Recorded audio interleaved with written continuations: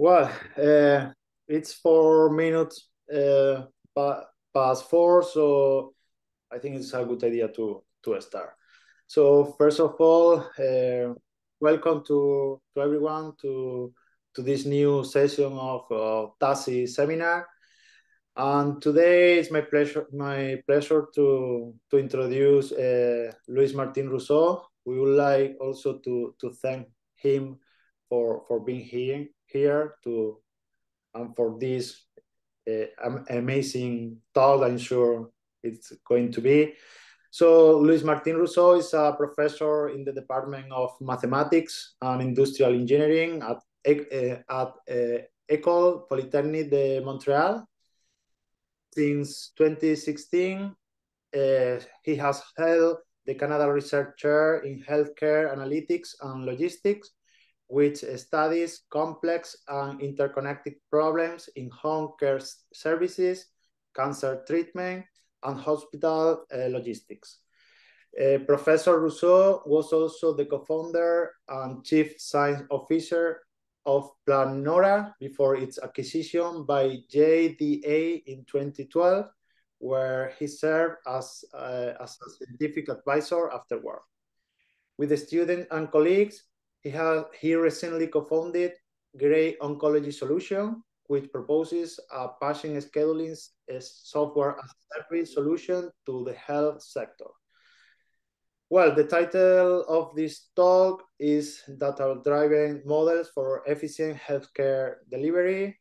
So, Professor Rousseau, the floor is yours. That's all. Thank you very much. I hope the sound is good. I have a bit of a sore throat today, so I might need to take some pause for water. Okay, so this talk will be a little bit more focused around cancer treatment. My original idea to include everything we did was not realistic within 60 minutes, so I focused a little bit more around what we did in cancer in the last decade or so. Just to give you an example, these are the statistics in Canada. Right, people are getting diagnosed every minute, or basically more than every minute in the US, and every 5 minutes or so in Canada. And although it's getting better, cancer is still the first cause of mortality among the Canadian populations, and I think most of Western developed country as well. The situation will not improve with aging of population, because we know that cancer is a disease that is age-related, and our Western populations are aging fast. So what can we do? The idea behind the work we have done in the chair is really to focus around how to make the existing resources more efficient, and how we can work toward improving the speed of treatment and the quality of care. All right, so how do we keep the same quality, but we treat more people? This talk is going to focus more about radiation therapy, but we did work on chemotherapy and on surgery as well. But the bulk of what we did over the years started and is still ongoing around radiation therapy, so we'll discuss that. As you can see, there are different ways of treating the cancer. If it's more early stage, we typically have a surgeon take out the tumor. If it goes into later stage, you need more chemotherapy to attack all the metastases that can go everywhere in your body. Radiation therapy is a bit in the middle, and roughly about half of the patients who are diagnosed with cancer will have radiation therapy within the course of their treatment. So radiation therapy is not, although it looks fancy and very modern approach, it still is more than 70-year-old. The first, 60-year-old. The first prototype was produced in the 60s. At the time, you used a fixed radiation source. So here in the end, you would put some cobalt or something like that, and then you would kind of shape it, and then it would manually move this, and then open and close the door and so forth. That was not very safe for the patient. Nowadays, you have what are called linear accelerators. So they create the radiation and produce photon as needed. So it's a much more complex machine that rolls around the table, and that can have multiple parameters. So I'll show you that a bit later down the talk. If you compare radiation therapy to chemotherapy, in chemotherapy, we all know that we have an oncologist, then some pharmacist produces sorry, some pharmacist produces, which one are you seeing? I'm on the radiation therapy. Okay, for some reason it's not showing me the correct stuff, but let me see.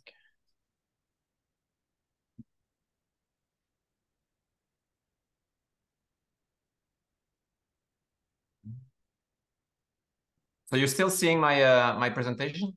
Yeah, it's perfect. Yeah. Perfect. So in chemotherapy, you would have an oncologist, a pharmacist, and then that would prepare the drug, and then a nurse would inject you in what is called an infusion center.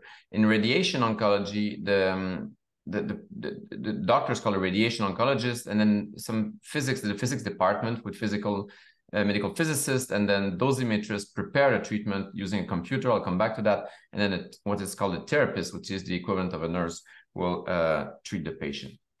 And there are several steps, typically that comes from the referral, the first appointment, the preparation, like scanning the patient, understanding where is the tumor, then preparing the treatment, then actually giving the treatment, and then having follow-up visits later. But this might look simple, but actually it's a very complex process. This is the detailed process flow diagram of what happens in a very small regional hospital. If you look at university hospital, it's way, way more complex than that. Radiation therapy is one of the few areas of medicine where actually a lot happens without the patient, right? So most of the treatment and the action is done on the computer when the patient is at home, and only when that's done, the patient comes and gets treated. Okay, so let's get more into the details of that. The first step is called simulation.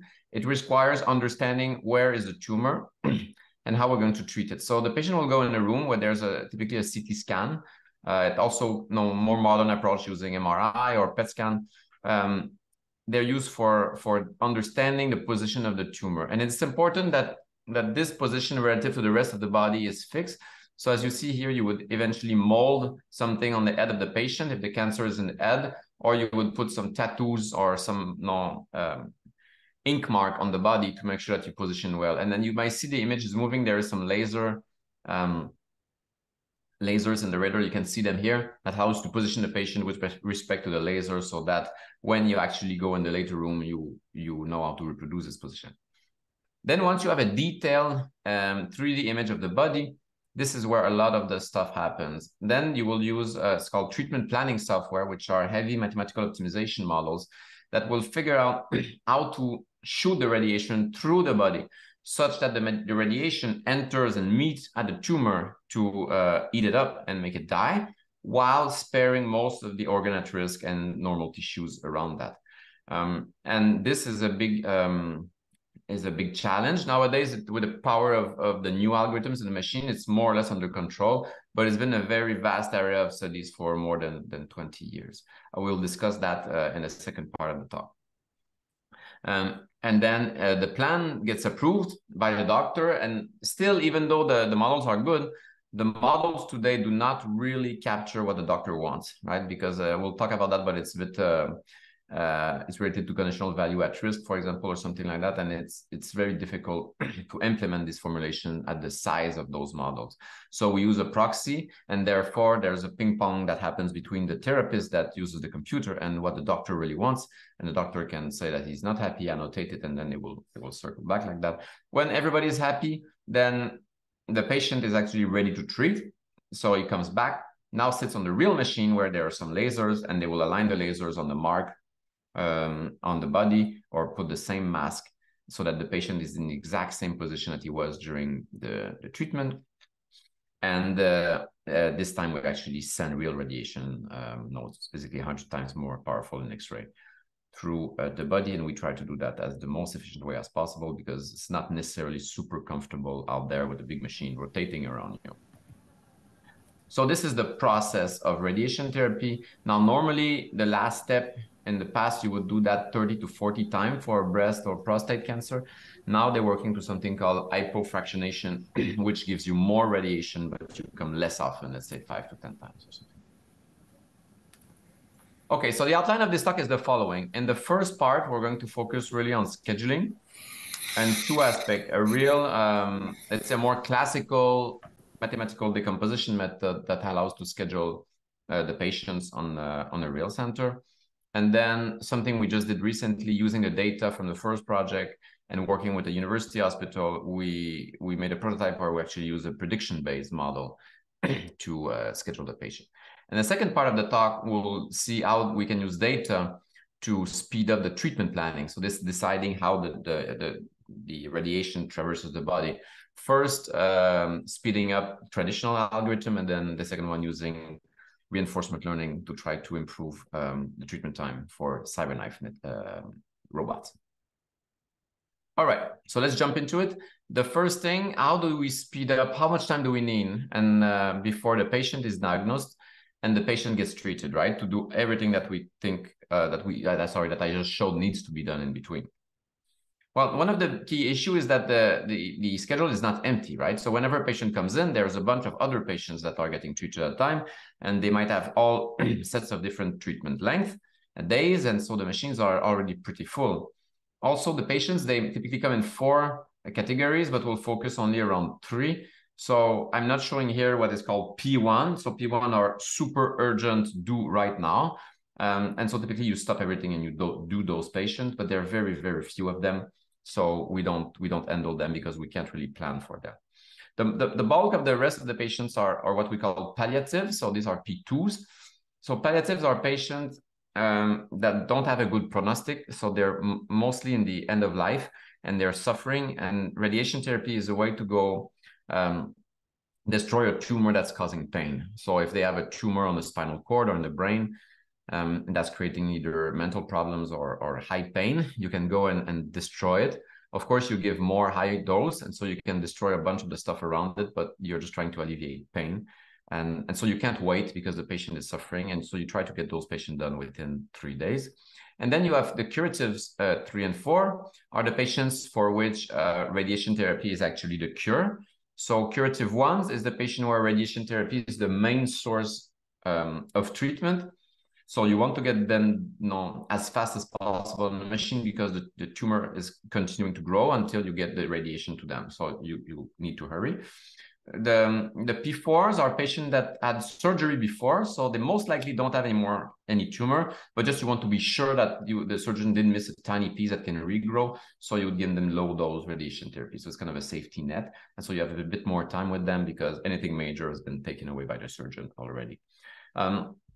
The key issue or the difficulty is that those urgent patients, they account for about 30% of the volume. So you can't really ignore them and deal with them as they come because there's just too many of them. Okay, so how can we do that, right? You could do stochastic optimization. So a lot of people have worked on that, but you need scenarios, and it's quite difficult to tackle that at this size because you have a lot of patients, a lot of machines, and a lot of variability. And you don't have a lot of time to solve the problem because the patients, they need an appointment. You also don't have a clean slate. You have the existing appointment sets, and you need to get them respect them, because if you play around with the existing schedule, then you need to call all the patients to tell them the appointments have moved, and that's really a lot of calls and a burden on the clerks. So you don't want to do that really. Okay, a lot of people have studied using Markov decision process as a way to model that, but let me wait a second. So the Markov decision process, the issue is that it's generate a steady state, assumed steady state, and that causes problems with the fact that you have long tails. For example, if you have a surge of patients, then your system will be very occupied and will come into a mode where it's clogged up, and it will take a lot of time because some of the patients, they come for 30 or 40 appointments. It will take a lot of time to come down. But because the Markov decision process assumes steady states, it's assuming that that things are more or less always around the mean and normal, and doesn't assume for context. And so that creates a set of issues when you apply that in reality. So what we aim to do in the end was really to work on the idea of online optimization, which is where when you take it, you need to take one decision one by one, and then you can't revisit them in the future. So you can think of it as, for example, ad placement. When you open a web page, then the browser will position ads on that, and then when it places an ad, it cannot take it away, right? It's been called. And so by using this kind of framework where you need to take the decision one by one, you are able to assist the clerk into booking the patient one by one as they go. However, we're going to have a different twist to that. We're going to use something called online stochastic combinatorial optimization, which was a framework introduced by Pascal Van Tenryck and Russell Bent, where you actually, before you make an online decision, you also run a fast stochastic model to try to get an idea of what's to come, right? Online models typically ignore future prediction of what is coming. And stochastic programs are very good at estimating the future, but they're designed to take a vast number of decisions at the same time. So we're looking at something in between. So for every solution, so for every new patient that comes, what we will do is we will try to compute a utilization cost for a time slot. So saying basically how much each time cost virtually cost, and then we'll commit the appointment to the best possible position. And to do that, we will do the following two things. We'll build a booking model using a Danzig-Wolf decomposition method, and we'll tackle the uncertainties around the patients that are to come around the vendor's decomposition. Okay, so that's the book that I've mentioned. It's quite famous by now, and they use it using consensus method and different kind of heuristic to achieve those kind of computation for the value, the virtual value of a time slot, but we will use mathematical optimization for that. So this is the way we're going to do it. We first enumerate patterns of visits. So for example, if a patient comes, you can either start him on day number 8, so that will be pattern 0. And if you start him on pattern 0, then you would pay 8 times 1 cost, because you would delay him by 8 days, right? So you start, that patient was ready, but you still pay for even when the patient's not ready. So you would start him here and pay a unit of 8. If you start using pattern 1 and you start them on day 16, then you wait 16 days to start the treatment, but you also pay 2 days of penalty because you started after the maximum delay of 14 days. You start on day 16, so there's 2 times a penalty of 50. Okay, and then we assume here for this first project that you cannot start within the first 7 days, because this is the amount of time you need to plan the patient and compute the dosimetry and get the doctors to agree with the computer and so forth. In the second project, we did revisit that, but I don't think I have time to discuss about that today. So the stochastic model looks like this. Essentially, we have this constraint here, which says that not only one patient can be on the table at a given amount of time, and we have constraint for each machine and for each time slot. So this is what we're looking to understand the value of. So we're looking in a sense that the dual value of that constraint gives us an idea of the marginal cost of putting a patient on the table at that time. Okay, and how do we estimate that? We will actually, using a Bender's decomposition method, we will relax this constraint and send it in the objective. And then, this estimation will give us the reduced cost of that constraint. And then that marginal cost, we can just compare them for all the slots, and then we will choose greedily the pattern with the best reduced cost. So when we tested that on the center, that was a regional center that just opened up in the 2013 or 14. We had 2 machines, 23 slots each, and they were just starting. And we compared against what they were doing. So CICL is the name of the center. They were basically delaying booking the palliative right away. The curative one, they were doing them right away, and then the curative 2, they were delaying them. And then doing them, starting them at 14 days and then doing them ASAP after 14 days.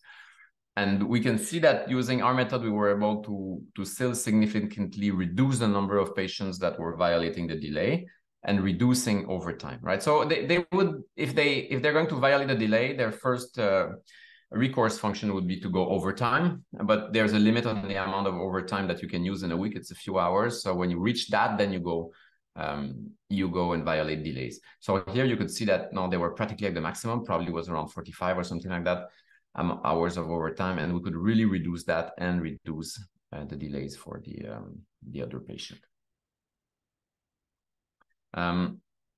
That worked well, but the model was still complex, and the example, I mean, this problem was still very small, and we really exploited the fact that all the appointments were similar, they had all the same duration, and because the regional center, they're not doing any of the complex treatment that take more time.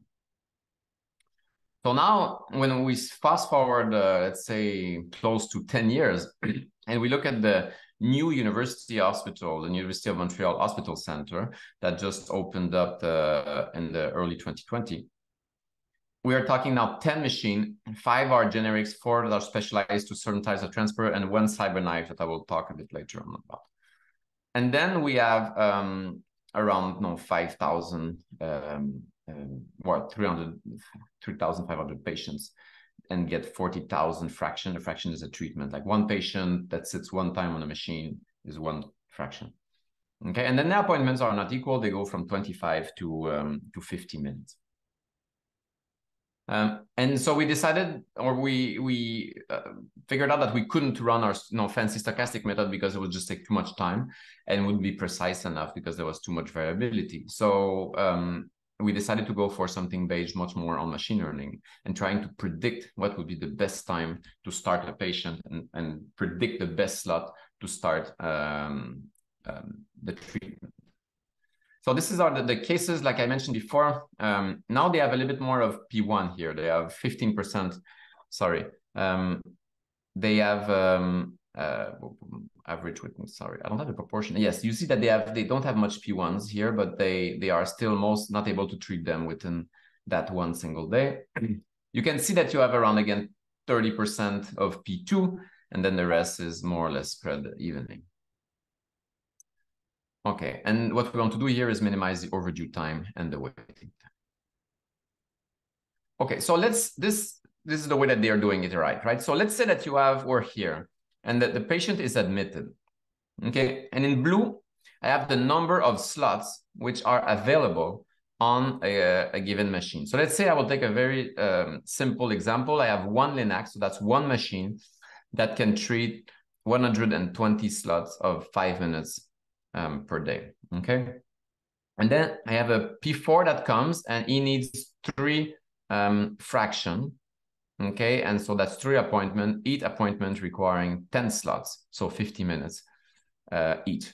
So I'm looking for a day that has 10 slots which are open. So normally patient, let's say that I'm putting myself in an online fashion at day 0, patient comes. I need, let's say, a certain amount of day, let's say 10 days, so that the patient is ready to treat. So after day 10, I start looking, okay? Then I see, oh, I could start the patient here at day, because I have 15 slots and I need 10. But the problem is that on this day, I only have 8, so I can't fit this patient. So I need to go a bit further and look at day 12. And at day 12, I have 11 slots, and then that's fine. I'm going to book the patient here. Now, the issue is that if I'm doing that, I'm leaving 1 slot open, and that slot is basically waste because the minimum amount of time that someone needs is roughly 5 slots. So that's not very good. But that's the greedy way, and that's the way that they're doing it at the moment.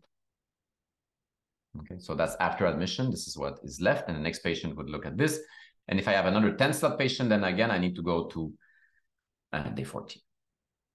Okay, batch scheduling basically would mean that we don't want to be in this online fashion, and we want to wait until we have more information, right? So we would say, for example, I will wait for the whole week and do nothing, and then on the Friday, okay, on the Friday I will book all the patients that came during that week and give them appointment for the next week, and I can use a mathematical model for doing that because now I have more patients.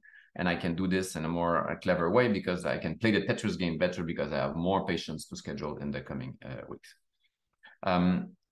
However, this is only for the curative patient. Any palliative patient would be given an appointment right away, right? These people need to be treated in 3 days. So if we wait 5 days to give them an appointment, we're already creating delays for them. So you would only create days. So in one sense, you're winning because you're creating flexibility and you have more people that you can schedule at a time.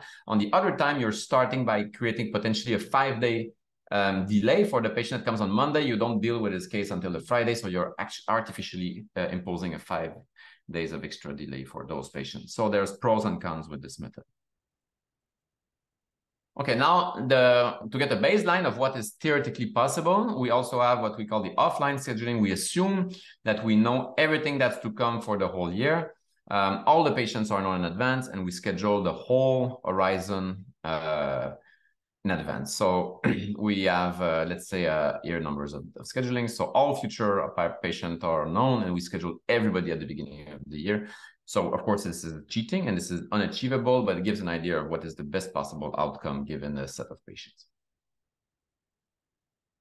Okay, so how do we do that? We have a MIP model, so I'm not going to explain necessarily all the details, but the important things is that we have a log function for waiting time and overdue time.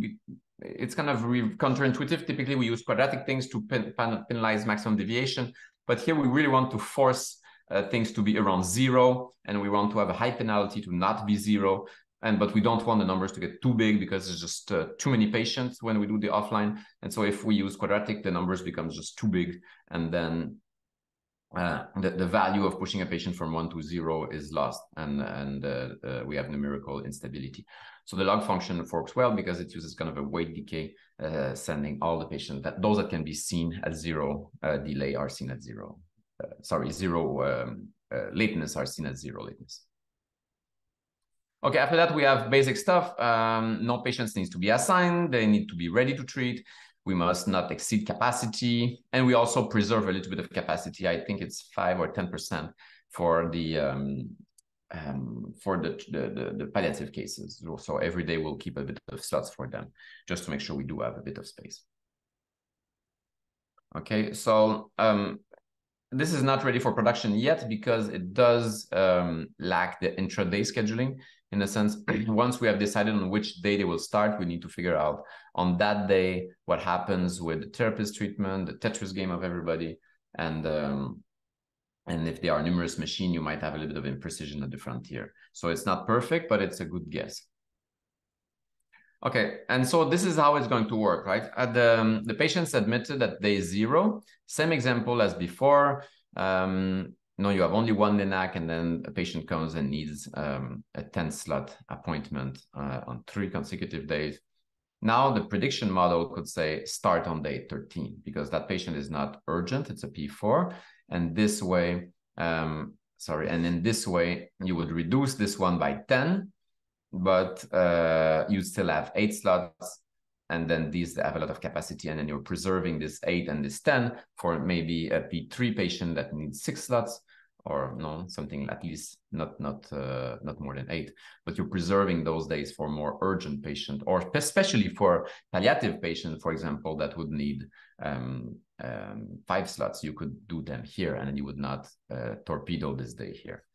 So the question of how does this work and how do we train the model to guess what is the best day? Well, we work with a pipeline that looks a bit like that. And I'm going to come back to this twice to kind of understand what we're doing. Like we build this and we publish the paper, but we're still working to understand exactly what is it that it is fundamentally doing.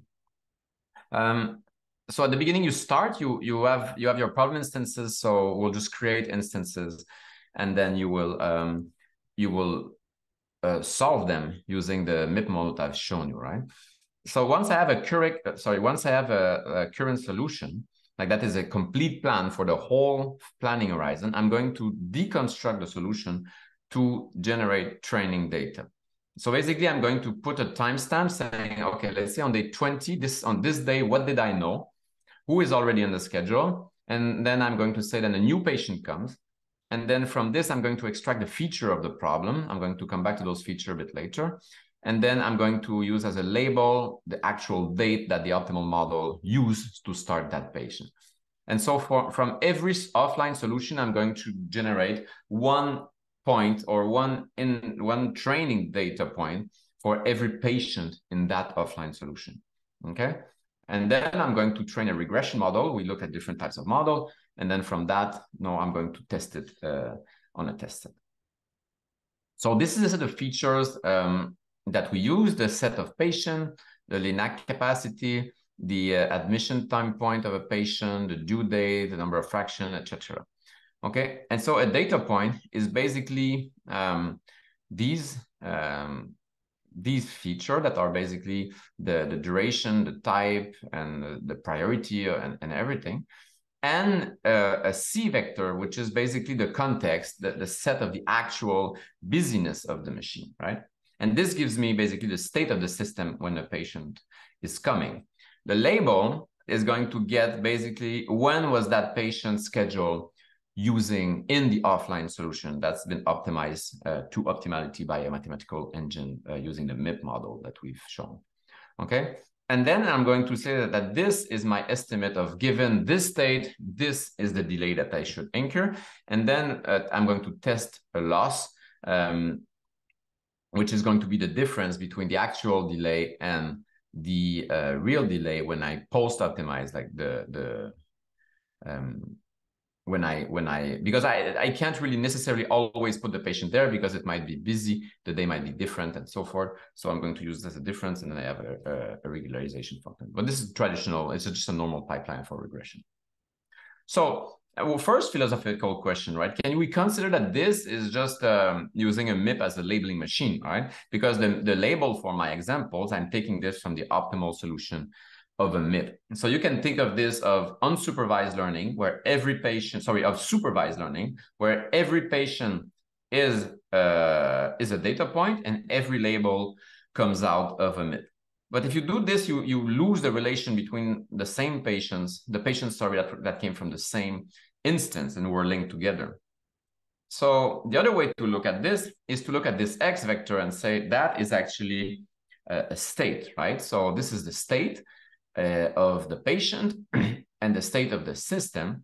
And then I have an action, and then my action is deciding on the number of delay. It's a simple action, right? Do I take 10 days of delay, 11 days of delay, 13 days of delay, etc., right? And then my solution, you can think that a solution that links all the patients together, that is an episode in the in a reinforcement learning spirit. The MIP has linked all these patients in an episode, and so the MIP creates an episode, and then you typically train on that. So one could also think of it as inverse reinforcement learning. And so we're finishing a paper now where we're studying all of these things. Okay, so let's test this in practice. We use a Poisson distribution trained on the real data from the university hospital. I went not out to publish the real data, but we fitted models on the real data, and then we're generating instances based on that. Again, the same thing for treatment plans. There are about 40 types of treatment plans, or even more, I think. And then we played around using a different numbers of machine and played around with the number of arrival rate to do a sensibility analysis. And then at the end, we will test on the real instance, the real data we have for the last years. For each instance, we generated, like for each number of LINACs, we generate 500 instances. And for the same for each arrival, for each combined number of LINACs and arrival rate, we generate 500 instances. We use 400 for training and 100 for testing. All right, we tested different pipelines or different algorithms.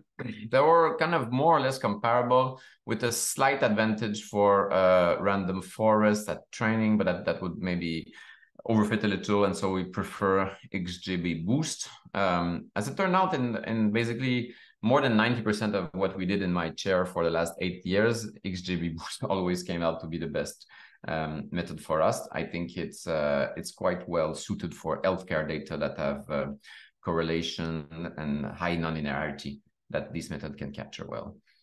So we're going to work with that. It has no average error about 1 day of delay, which is not awful.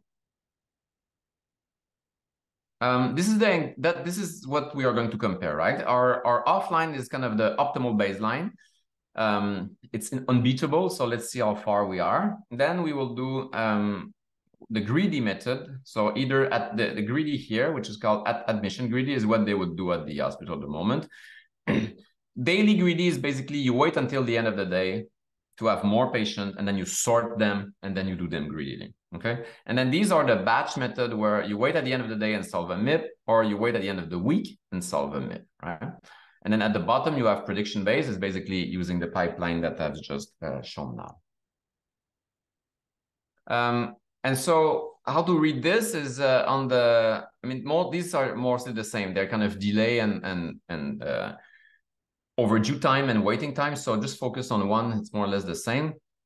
On the left here, you have offline, which is your optimal. In the middle, you have all the, like the greedy and the MIP-based method. And then on the right, you have the prediction-based. And what we see is that prediction-based behave as close as possible to the offline one by doing the following thing. It's actually, the first box is P1, P2, P3, P4. So what you look at, what you need to do, actually, you need to delay those P4 a bit, right? So the offline you see is also putting a little bit more delays on the P4 than the other method in order to create space for the P3s, and then making sure that there's always room for the palliative patient, right? And the other methods, they're kind of focusing a bit too much on the P4s, which is a large volume of them. It's doing a bit better on that, but there's no more room for the P3s, and then there's huge delays for the other ones. And the prediction method is kind of more mimicking this. It's creating a little bit more delay here, a little bit more delay here, and then it's not so bad for those. So this, apart from being super fast, right, taking a fraction of a second to take a decision, it's as good as it gets in terms of comparing to an impossible optimal solution. And then we tested on the real data. So then you see arrival rate jumps around a bit. So we used an average of a moving average of 10 patients per day. And then when we compare, so this is what we get when we compare against the different strategy. And like I said, they use more like on the greedy approach. We're increasing the waiting time for P3s and P4, but we're really now getting the palliative closer to the target date, right? This would be 3 days. Now we're at 4, but that's now still way better than the at 6 or even 9 or more if you're using the batch method.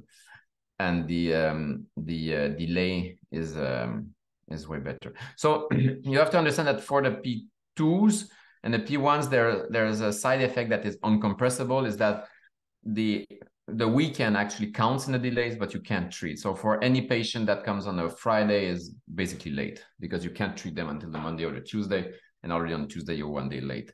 So this is some kind of artifact that is part of the experiment that we can't really get rid of. After numerous discussion with them, they don't want to take it out.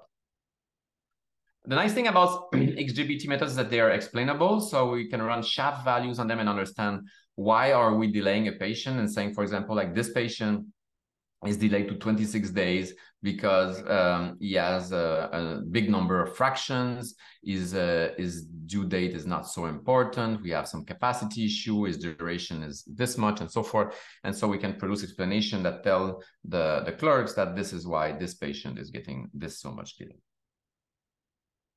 Okay, so let's go back to this to make a little bit more philosophy. So here, we need to have something called prediction-focused optimization, right? There's something called decision-focused learning, right? This is kind of a very trendy method. It kind of generalizes the predict and optimize framework. In this context, it's kind of the reverse, right? In predict and optimize, or DFL, decision-focused learning, you're trying to build a machine learning pipeline that will take into account the fact that you will run a decision model after. Here, maybe we're doing the reverse, right? We're actually running a decision model in order to train a machine learning pipeline. So what do we need to think about when we do that? Well, first, here all our, like the right here on the right, you have the machine learning pipeline. This one assumes, as any other ML method, that all the labels are ground truth, right? That for that state, the label we have is the optimal. It is the only possible label. But there's a lot of symmetry. It's very possible that that patient could have been delayed by a couple of days, and that would have made any difference, especially for P4s. On this side, you're running an optimization model, but we assume perfect information, right? We generated scenarios, and then each scenario, when it's manipulated by the optimization engine, is assumed to be a deterministic problem.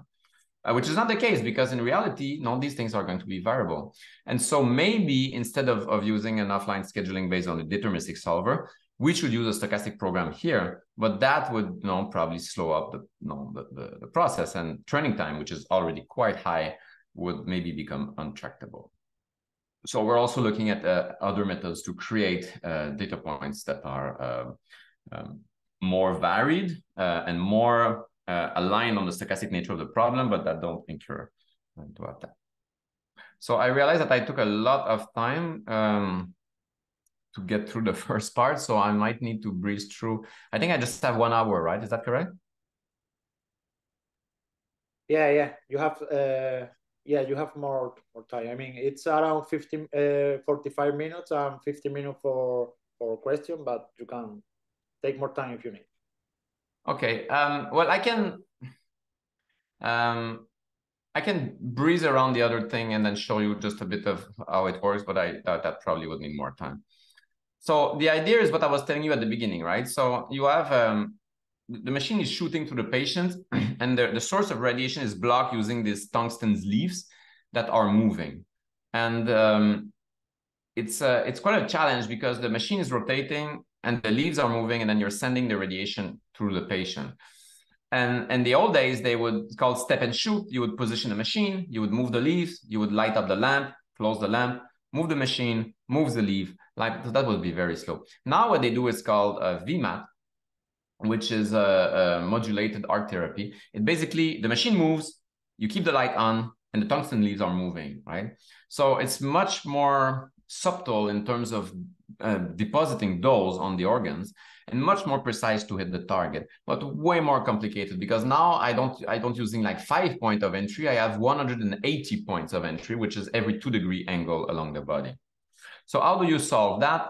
We worked on this. I'm going to jump a bit around. I don't have the time to get through all the details, but it's basically we use a column generation method. And it's basically, we extended the literature to using quadratic-based column generation method. And the key of this paper was to actually take into account the delivery time of the treatment. Now, so it's too sad I can't really walk you through all those details, but you think about, you have to define arcs around the body that meet a lot of the physics of the machine, and making sure that the dose is correct for the tumor, but safe for the organs. And I'll jump to the model and the sub-problem. And what we did that really make a big difference is using unsupervised learning here to reduce the size of the problem. And that was one of the good tricks that worked, because when I was talking to the physicists, they said, yeah, in the practice, like you wouldn't use a model with tens of thousands of variables. That would be too hard to solve. So you would downsample, right? If you have the kidney and there's 5,000 little cubic piece of a kidney, you don't necessarily need to count the radiation on all of them. You can take a sample, and that works. We tried that, and the results were not so interesting. So we worked on a way to use unsupervised learning to cluster pieces of the body more intelligently. So you can think of every organ as kind of a Lego construction, basically, where every Lego piece is a voxel. So it's a, let's say, 1 millimeter by 1 millimeter by 1 millimeter piece. And then you want to account the amount of radiation that gets into that piece. So there's really a lot of them. And to reduce the size, what we did is we use k-means, but as a measure of distance, we compare the amount of radiation that hit that tumor. And so that hit that piece of voxel.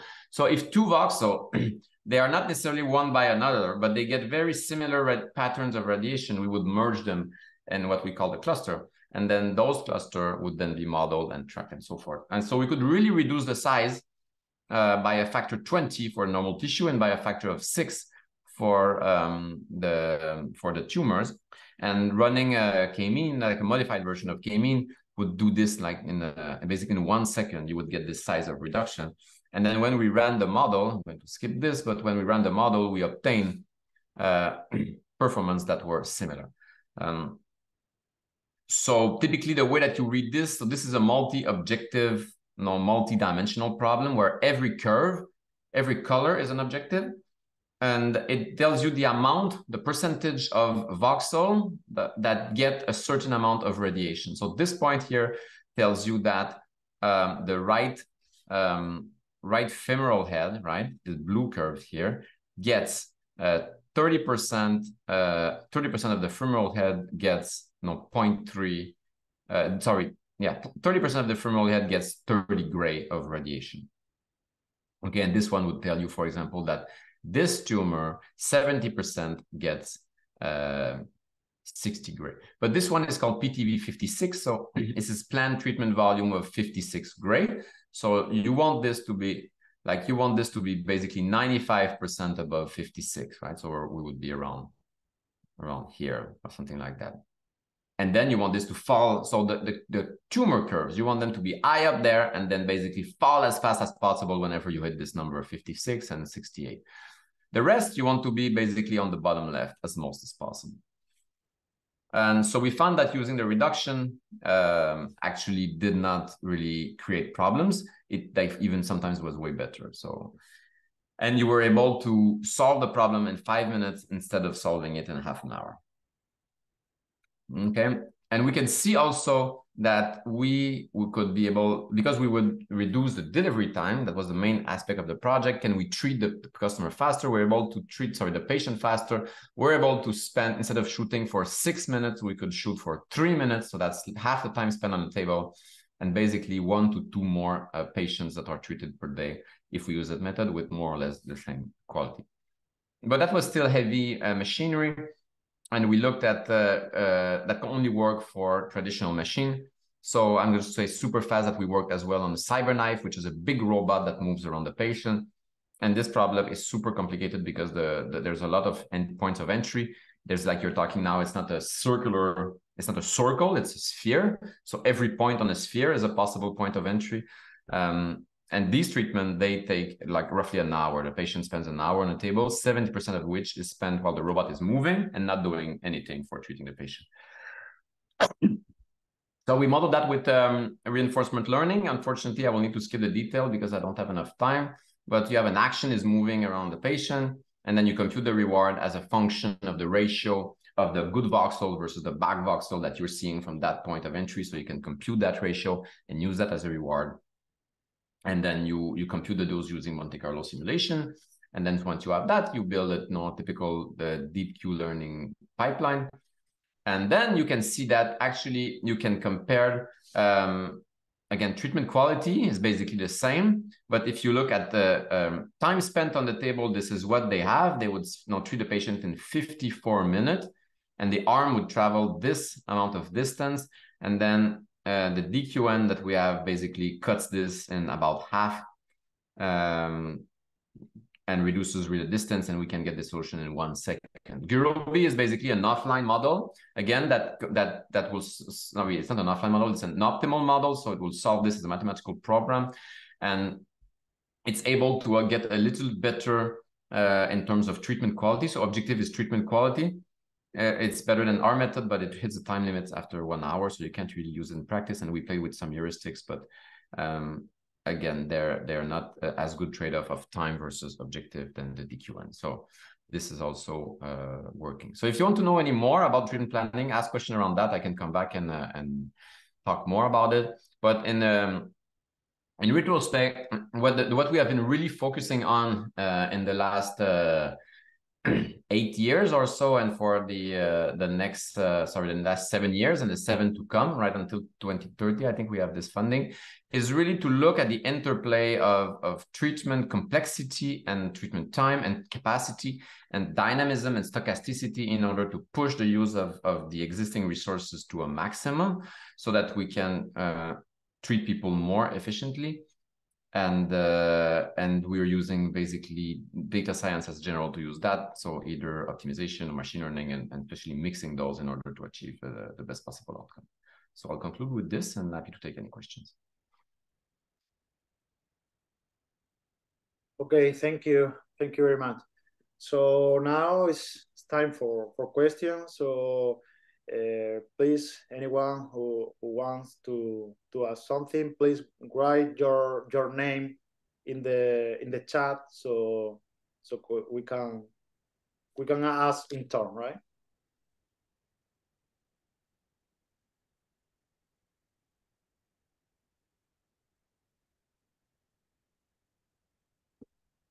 Any question or comments or something?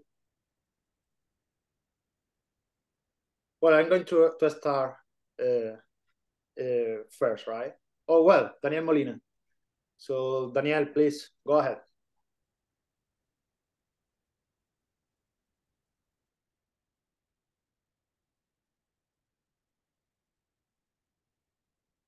I'm not hearing you. Sorry, Daniel, we are not, you are... You're muted again. You have to unmute.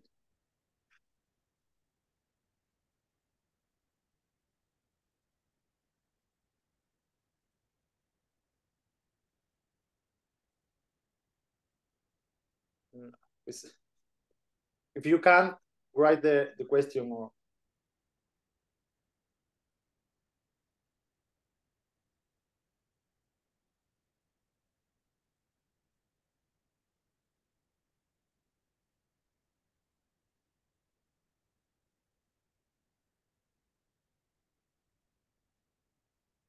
Well, while Daniel is writing or fixing his problem, I would like to ask you something about the scheduling, because I'm not sure. Are you considering that all the patients are equally important for you? I mean, well, not for you, for the system, in terms of imagine that, yeah, depending of the kind of treatment the patient need, right?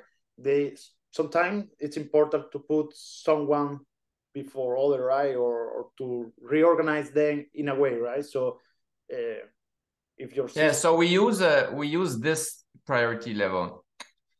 So within one priority class, we assume everybody's equal, and it's more like a first come, first serve. But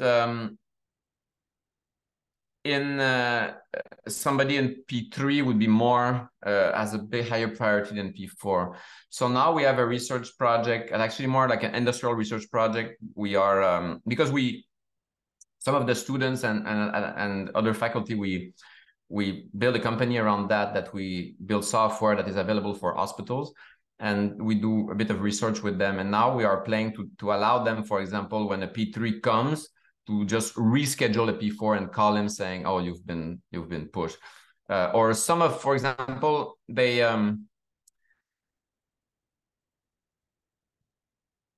like somewhere in this process, you would, like in the planning process, you would inform the patient of his appointment. And until that has happened, you are allowed to move the appointment of that person. So we can track of who has been given the piece of paper with their appointment and who has not. And if somebody has not and is not a priority, we can push them down and to squeeze somebody that has a higher priority. But the priorities are really by class. Within one class, we assume everybody's the same.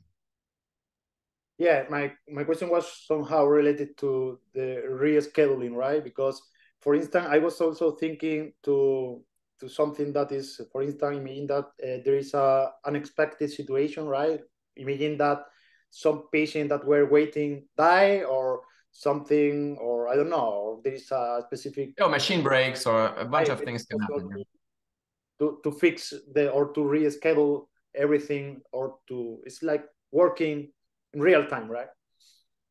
So mathematically, we can do this. We have models that do it. It's not terribly difficult because you're solving the same model, but you're fixing pieces of the solution. So it's not very difficult to reschedule. Operationally, it's very, very difficult because when something happens real time, the people, they don't have time and sit in the computer and input, oh, this has changed, this not has changed. And so capturing the reality of what is disrupted in a piece of software so that you can modify the data accordingly while there is a crisis in the hospital, this is the real challenge. So at the moment, we're not handling the crisis. We're handling, let's say, yes, a new priority patient comes, and some low priority don't have an appointment date anymore yet. And see, they have a date in the system, but they don't have the date on a piece of paper. So we can move them. And so this is about to go in production this week, I think, or next week. And we hope, like our experiment in the lab show that we can really reduce the lateness on those priority patients, because normally we would push them at the end. Now we can bring them up and delay the other patient. There's a lot of change management around that. You don't want to do anything that would make the clerk need to call 20 people, because they go crazy and they wouldn't do it, right? They would not accept it, because, so for example, they would prefer to put the patient late than to start calling a bunch of people. Like down the road, if people have apps and stuff like that, that could be doable, but cancer patients tend to be old, and even SMS is not really reliable. So they rely really on somebody talking to them. Next year, we hope to get to crisis management, but yeah, this is going to be more like a UI, UX stuff, where how like something happens, you can derive what's the new context, what has changed, what is possible, and then push the solution. And then like when the solver optimizes the solution, and you need to communicate to a lot of people involved. How do you do this communication efficiently? Okay, thank you so much. Well, Daniel Molina has written something. Thank you for your nice talk, Luis Martin. Sorry for my technical question. My question is, could be used for the waiting problem more of one objective in order to model better the solution? For instance, with the waiting for different type of patients. Sorry, I can't, for some reason, I can't read it. Let me go see. Chat. Yeah. No, I like technical questions. Thanks. For the waiting problem. Yeah, so we use delay and waiting, and there's a different weight per class of patient, right? So P2, P3s have a higher weight than P4, and P2s have a higher weight, and then there's a weight for every day of delay, and then there's a higher weight for being late. So this is yeah, this is what we do at the moment. But this is not the science of putting the weight is still pretty artisanal, as I say. It's kind of in the reality, in the real software that's deployed, we also do the very detailed scheduling of what goes a day. And so the objective has a lot of stuff, like they should have breaks, they should have this and that, and then the machine should do this at that time of the day. And then there's a lot of tiny things. For example, one thing we do, and that's really a mess, is trying to give, if patient comes 30 times, we try to give him an appointment at the more or less the same time for the 30 appointment. But then if you have a maintenance, then you either go in the afternoon or you switch machine. And then, so there are penalties for that. And there's a lot of penalties. And the moment when we did the first hospital, we calibrated that with them. Now we're going to 4 or 5 hospitals this month. I think it becomes a challenge. So in my past year, I was involved in a company called Planora, and we were doing scheduling for call centers and doctors and people in retail industry. And it became a mess to calibrate the weights. And so we had an algorithm, so you would sort priorities. And so the user could say what's important. Because if you ask the user, is this important? They will say yes. And they would, after 1 week, everything would be at the... I've said that the joke that I always tell is when with the first of the version of the software for doctors in 2002, they had now important, a bit important, relatively important, then important. And then they said, oh, everything was important after like 2 schedules. And then they say, oh, this and this is more important. So we had very important and extremely important. And after a month, everything was extremely important. And so you cannot ask people to give a weight or stuff. You have to, it's a relative game, right? So you have to put the user in face of this relative game. So then we had hierarchies, and within hierarchies, you had sub-hierarchies. And then all the things were there. And then we say, you sort them, right? But you needed to sort them like one by one on a scale. And so only one thing could be at the top. And then you had to go down like that. And that forces them to go. And then from this kind of 2-stage hierarchical structure, we generated weights that met the precision space that CPLEX allowed at the time. Now we're working with a new solver called CPSAT from Google that has basically an infinite precision space, because it's not relying solely on the linear relaxation, it's relying on something else. And so is also a bit changer. Now we can just use weights that span more space. in theory. Now we still have a set of experiments to conduct whether that is the case or not. But the setting the weights is at the moment an art, but we're trying to make that more of a science in the coming months because it's we're hitting the limit of that. Perfect. Another question for Aurora. Can you hear me? Yeah. Yes. Thank you so much for this nice presentation. My question is how you validate the effectiveness of these problems, of the weighting problem, like in terms of which statistics or which yes, issues are you measure, and if you have some kind of ground truth or you talk with the doctors, like if this system is better than the things that they were doing before. It's also a very good question. So what we did in the papers is we ran an experiment against a heuristic that mimics, in theory, what they should be doing, and then the perfect information, and then we try to be in there. The doctors are not involved in that process. They are managers. Having a manager look at the year schedule and tell us, you know, do you think this could have been done in this way, that doesn't happen. It's just too complex for them. So in the papers, we have a very academic way of evaluating that. In reality, it's more of a day by day. So we deploy the system and then we see when they override it because they can just take manual decision. And one thing we saw, for example, is that at the university hospital, they started double booking because they know that their duration times are too high. And rather than sending somebody to be late, they would actually double book it in the system. So it took a while to try to get to that. We tried to understand that it doesn't make sense. Like there cannot be two patients on the same table at the same time. But in the end, we realized that it's true because their durations are not exact. And then they want to go to the model new durations, but then the staff is resisting because the staff thinks they're going to work more if they reduce the time, which is not the case because they're actually double booking. So it's a very, and then we are looking to create a true evaluation analysis of how much this is doing better in practice. So then you would need a counterfactual, like for this month, what would happen if they would not have this system? It is extremely difficult to do in practice because keeps things changing all the time. There are a bunch of exceptions. And then recording how was like just knowing exactly what was the state of the system when a decision was taken is sometimes very difficult because sometimes they have a maintenance, but they didn't tell into the system, but the clerks knew there was a maintenance, right? But it wasn't in the system yet.